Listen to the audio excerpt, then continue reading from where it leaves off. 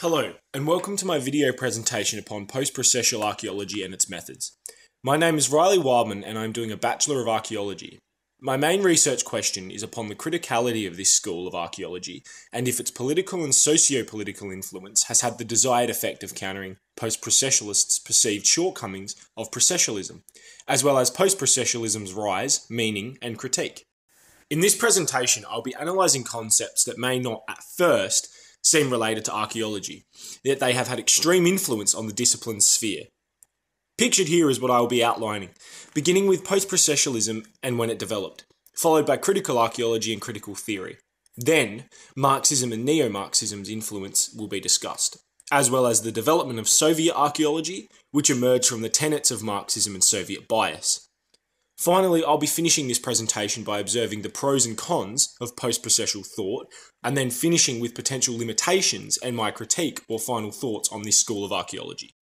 Post-processual archaeology formed in the United Kingdom in the 1970s by archaeologists Ian Hodder, Christopher Tilley, Peter Ucko, and Daniel Miller, who did not believe in certain principles of processual archaeology and wished to contextualise their practice in a way they deemed more appropriate. These archaeologists also believed that reliance upon scientific methods in archaeology led to shortcomings for the discipline. This discipline then became widespread in the United States of America in the 1980s. So the main principles for post-processualism emphasise a more subjective approach, in conjunction with a theoretical paradigm of Marxist ideals and critical theory and structuralism. These concepts will be further analysed in the next slide. But an excellent way to categorise post-processualism is this quote: "Is everything simply a matter of interpretation?" Post-processual archaeology analyses human behaviour in response to social change and social contexts, along with the context behind which decisions are made. This school of archaeology also relies upon symbols being used in order to comprehend culture and cultural evolution, and how subjective social histories can be interpreted by artefacts and the people who use them. The premise of post-processual archaeology was to create a new school of thought that highlights shortcomings of other schools, such as processual archaeology, and steels one's own knowledge against limitations that were conceived by processualists. But it also arose as a way to postulate on the past in an alternative way, and its practitioners seek as unbiased research as possible, as former life experience, schooling, and preconceived notions generate bias, even within the scientific method. There is heavy emphasis upon materialist and idealist notions in post-processualism, but it counters this by using ethnographic data and social structures of modern societies or cultures in order to formulate hypotheses and understand that these are not inherent conclusions. Post-processualism also heavily relied, or was influenced by, the feminist archaeology movements of the 70s and 80s, as well as stressing the importance of a context and symbols as a way of defining meaning and cultural histories, as well as the individual who uses it and the importance of their individual agency. Now moving on to critical archaeology and critical theory. Critical archaeology is a marrying of archaeology and critical theory, with guiding principles and influence from Marxism. Critical theory can be briefly summarised by stating that a society's or culture's power, social and political structures can potentially be analysed through the use of reflective comparison and assessment. This form of social philosophy has roots in literary criticism. Therefore, it is of no coincidence that post-processualism relies rather heavily upon such critical theories, or what is now called more colloquially, critical archaeology. This is not as much of a branch as it is a predilection toward or preference for their archaeology, as well as arguing that it is not the individual, but social structure that creates inherent social structural issues. This critical archaeology goes hand in hand with Marxist ideals, or as it came to be known, Marxist archaeology, or ideologies. A famous archaeologist teaching critical archaeology would be Mark P. Leone and his students' work in their Annapolis, Maryland A City Archaeology Project, which aims to contextualise the history and prehistory of the city with criticality as a lens. This is important as critical archaeologists in particular analyse marginalised groups and their records or ethnographic data in order to create a broader context for a site or collection of sites.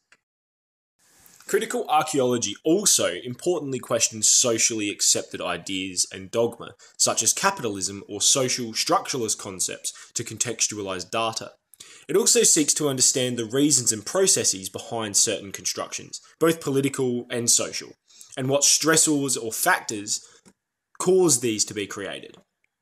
The archaeology of gender is also an important factor in critical archaeology, with two main facets being present, with that of women as archaeologists and gender, and women amongst archaeological records, once again showing the close ties of post-processual archaeology with that of gender archaeology. Now, the influence of Marxism and critical theory. So to what extent has Marxism and critical theory impacted the methodology of post-processualism and its practitioners' theoretical approach? Marxism contributed classism into archaeology and how humans, being free agents, interact in social or personal interests. Yet, what gets attributed most to Marxist influence in post-processualism would be that of steering the discipline to a more politically charged or socio-political sphere, as well as viewing class conflict as a catalyst for developing culture and society within groups. A small group within Marxist circles, however, in post-processualism, took a more culturally determinist approach, believing that human agency is not consequential when interpretation is considered. Some processualists of the time were heavily critical of the new post-processual ideological movement. With older, stricter processualists came their stinging criticism of post-processualism. Also, stating that it possessed no scientific rigidity or objectivity. They instead saw it relying too heavily upon cultural subjectivity and social structures, as well as relying upon more modern, socialist, neo-Marxist dogma to analyse past human sociology and histories. Sir Richard J.C. Atkinson wrote scathing remarks of an early pre-post-processualist book, Symbolic and Structural Archaeology, in which he wrote, "Whether structuralism conceived as an approach to speech and language alone has any relevance for archaeology, where the evidence is above all dumb," and finished by stating that a meretricious attraction for those who treat jargon as a substitute for thought. He was one of many archaeologists at the time who held such opinions. Ian Hodder, who himself was a post-processual archaeologist, also had critiques upon the Marxist and neo-Marxist doctrine within post-processualism and held 4 pertinent points. It was insensitive adaptation of cross-cultural viewpoints which deal with ideological expression and their symbols, that the polarity between social reality and ideological facets in which they assume that the same experiences are had by different individuals of groups or entire groups, that the blatant lack of study or regard for the origins of ideological concepts and how they may generate, adapt or evolve when in conjunction with their environments. And finally, and also quite contradictory, is the belief that ideological ideas and concepts are shared by all members of a related society. So therefore, Marxist archaeology can be briefly summarised as a discipline that possesses a processualist approach that emphasises a materialist base and the development of historical contexts with archaeological data. The continuous reconstruction of the past by researchers and scholars, Marxist archaeologists believe, is due to the bipolarization of processual and post-processual thought and their conflict of ideas. Now, being analysed in the next slide is Soviet archaeology, as Marx's work influenced that without a doubt. Now, a Soviet archaeology? Although at first one would not necessarily relate archaeology with the political and social theory of Karl Marx, his rhetoric did influence archaeology, and this merger was originally made by Soviet archaeologists in the late 1920s and early 1930s, with an approach and doctrine inspired by Leninist Marxist teachings. A main and consistent research point of Soviet archaeology was that of social changes, particularly in a materialist manner. For instance, a commonly recurring theme is that of social change from primitive socialism to slavery to feudalism and then to capitalism. A famous archaeologist and historian, A.V. Artikovsky, famously remarked, "Archaeology is history armed with a spade." Through the study of language and linguistics, or as it was known at the time, Japhetic theory, the predominant method of Soviet and later post-processual archaeology arose. As through studying Proto-European language, it was hypothesized that a Caucasian-based language existed before the Indo-European languages. And these implications led to a cultural and social stressors and how these sudden changes occurred within specific populations.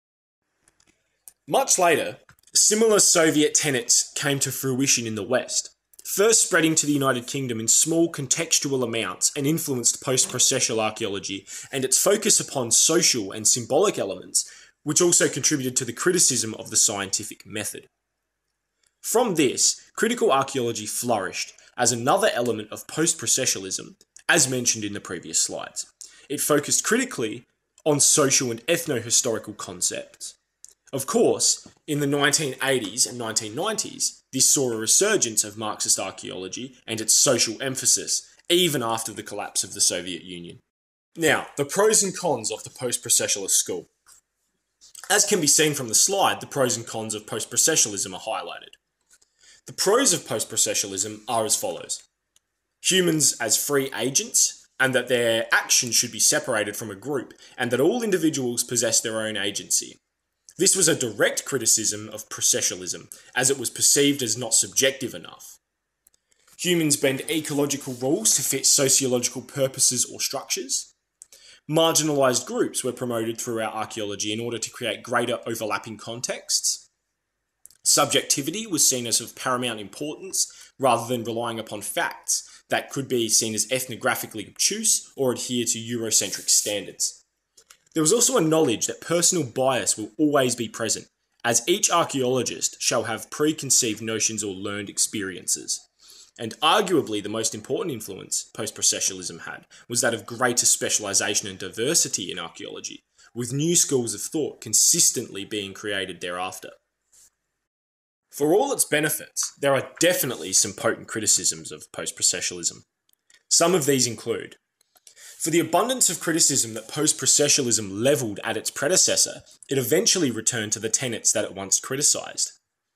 And as will be discussed in the next slide, the argument of post-processualism's succession of processualism.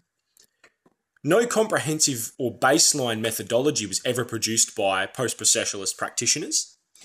A lack of scientific rigour meant that interpretation took the forefront of contextual analysis, sometimes over that of factual interpretation. Finally, ideology and its origins was heavily ignored by post-processualism to the point of insensitivity, which is rather peculiar as post-processualism works within the bounds of Marxist ideology, in which Marx believed that social impact and ideology can be dependent upon one another. So in hindsight, some archaeologists have either criticised or agreed with some facets or ideas put forth by post-processualists. For instance, Paul Barn and Colin Renfrew are quoted as saying, for its most severe critics, post-processualism, while making a number of valid criticisms, simply developed some of the ideas and theoretical problems introduced by processualism. So many critics also saw that post-processual epithet as tinged with arrogance. As with postmodernism superseding modernism, post-processualism did not necessarily do the same. It simply wished to shift its focus as it deemed certain research methods as unnecessary. And the final criticism of this school by other experts would be that Robert Proussel and Timothy Earle, who deemed the post-processual movement as a radical critique as it struck out against the status quo of the time. Now, on to limitations, perceived shortcomings and critique. Some of my interpretation will be present here. Processualists who had been working within the precepts of archaeology under their school's thought for many years instantly struck back against post-processualists by identifying that a lack of scientific guidelines and next to no objectivity would instantly lead to issues with interpretation and conducive research. Another pertinent point would be that social identities and groups can only be formed by individuals. Furthermore, it is individuals that possess class, race, or gender. Yet, post-processualism categorised these individuals as empty vessels, apart from their symbolic elements. Therefore, archaeological interpretations can only identify human action as either or interactions. A very important contribution by post-processualism, however, would be that of diversification in archaeology, and the ability for each researcher to assign themselves to important elements such as race, gender, or class, and will therefore develop expertise in this category. However, I do believe some of these severe criticisms levelled at post-processualism in its infancy can potentially be whittled down to how stringent and methodical processual thought was at the time, with a strict methodology and scientific rigour. The other main reason for backlash would be the context of the time, as within the 1970s to the 1990s, the Red Scare was taking place, where all things communist or socialist were seen as subversive, distasteful, or politically obtuse. I believe that this would impact the reception of concepts and schools of archaeology such as Marxist archaeology, critical archaeology, and post-processualism, as it utilises tenets of the former. Finally, the impact of criticality and social analysis within post-processualism is important. However, it was taking an approach that was too opposite to that of processualism. A more inclusive and potentially more effective method of archaeological interpretation may have been a happy medium between the two disciplines. Potentially with the stricture of scientific rigour and methods of processualism, combined with the free agency, criticality, and social analysis of data debate may have been avoided, and a mutual middle ground may have been achieved with the positive constructive methods of two schools being combined and utilised. And finally, these are my references that I used in my work. Thank you very much for listening.